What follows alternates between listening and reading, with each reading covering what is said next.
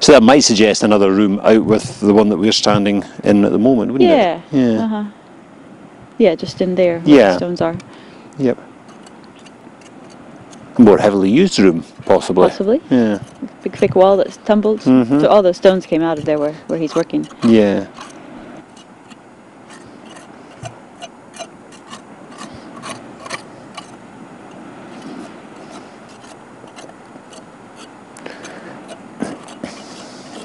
Quite something. This is quite a substantial floor. It's great. It's just that's amazing. Yeah, beautiful. Yeah. We were quite surprised to find it because Ian was digging here and there was a really deep deposit of kind of soil and gravel. Yeah. Just seemed to go down forever and it was very loose and it didn't make sense as a floor, and then he came down into this. Yeah. Which is very clearly a well-laid floor. Well-laid floor. Yeah. And a beautifully built bits of wall as well. Yeah, There's upright stones and the little pinning stones around it. Just lovely. You can see the paving's been fitted quite snugly up around the bedrock. Yeah, it has. The little pinning stones in between the big slabs, just very well built. So we're kind of looking at some sort of high-status room here, some important room, possibly? Well, I'm wondering, it was you who first said, look, that curvy end, it looks like an apse. Yeah. And I'd got my north totally wrong here. North is actually pretty much out toward that little tiny island on its own. So this is actually more or less east-west. East, yeah. With this is the east end, and Yeah. obviously they've made a bit of a thing of this end of it. Yeah, with they have. This big triangular stone. Yeah. So I'm wondering if we could have a little chapel here. Yeah. Yeah. Well, it could well be.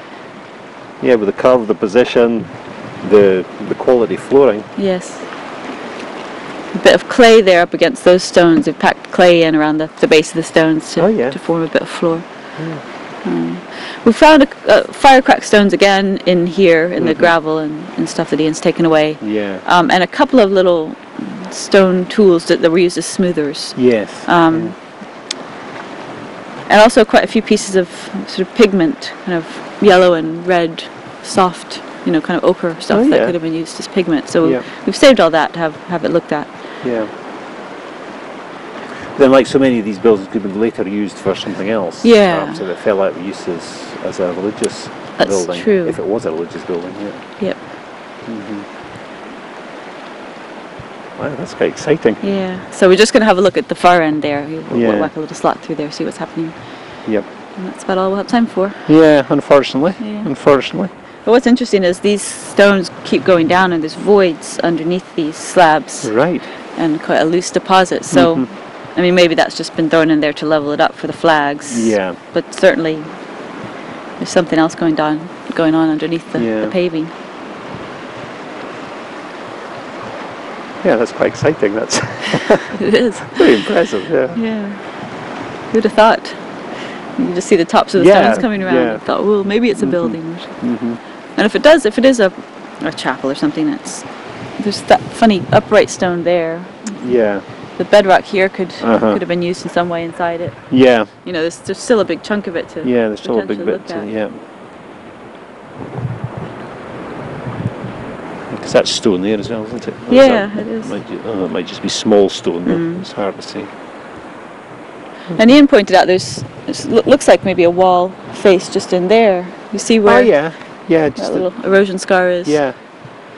Maybe running back behind this wall that we can see. So we could have lots of different phases in here. Yeah, indeed. Oh yeah, a lot more work to be done here. Yeah, I would say so.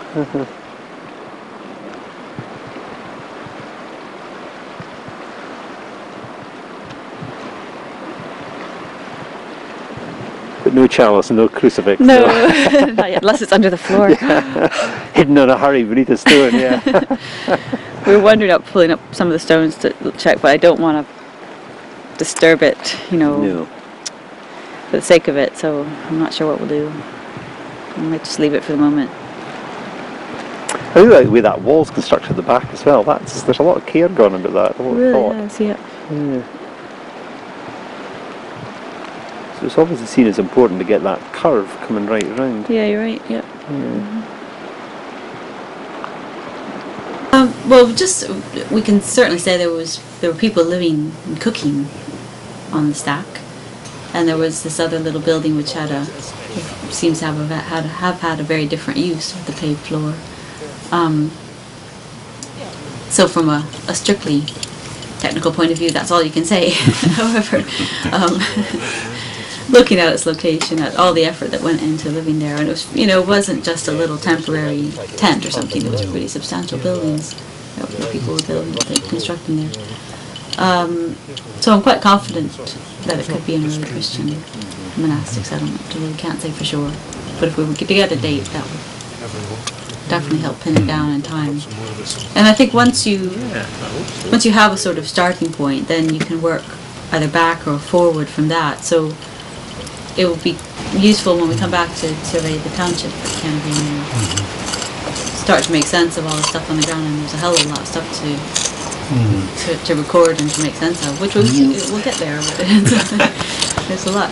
But it'll, we can say, well, people were here from this point in time, and we can say we can trace that through time, or maybe there was a interlude where nobody lived along that coast.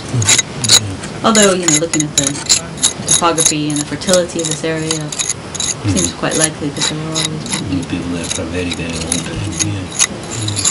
Because there's also those constantly referred to the fallen monolith site, which is obviously very ancient. So there's obviously been human interaction there for at least a couple of thousand years, if not longer. And all the stuff around Loch Barley, certainly.